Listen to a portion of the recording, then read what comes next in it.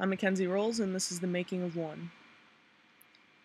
So to start, I didn't really know what I wanted to do, but I knew I needed some images, so I found this site called Unsplash.com, and it's a bunch of stock images that you can use for free.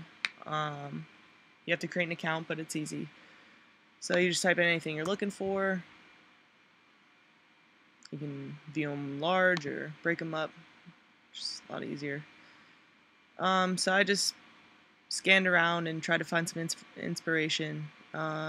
Eventually, I wound up, well, actually, as you can see, I wound up with a whole bunch of different photos I was considering, but decided on this one as my base image, as well as this one, which I really liked. It tied in with the blue that was already going on here, and the nature, obviously, with the bark. And I liked this one. I was also thinking about playing with this one, but this one was just much more interesting to me in terms of what I could really do to it. But I liked that flower, and I like these trees. So I started,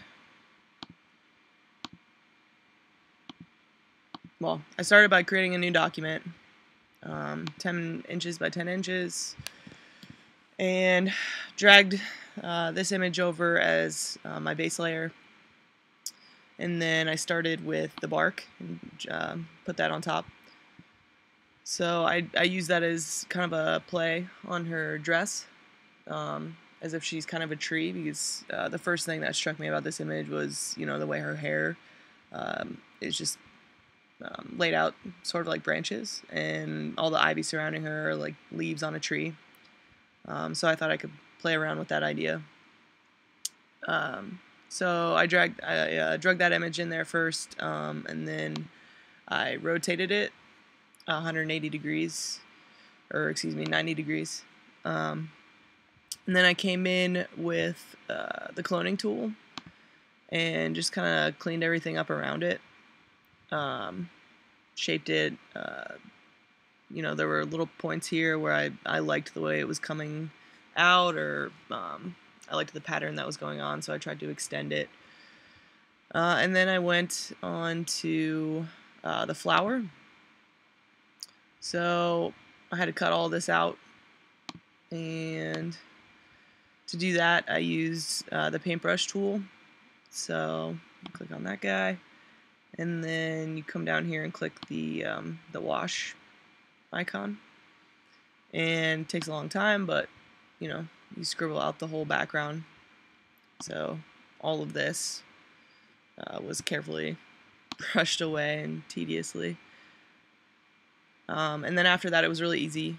I just grabbed the flower and drug it into the document. And then from there I could just play around with it. It's on lockdown right now, but and then I went on to put the branches in, which I really liked this idea that she was laying on her back, and so this could be what she was seeing. But to reinforce that idea that she is one with nature, one with her surroundings, I layered it on top of her. So I went over here and went to the opacity, and I had to make sure that it was at the forefront before it was in all the way at the top and the back, and it was faded out and not looking good. Let's see what else. So I lost some saturation too, though, even just layering that one photo on top of it.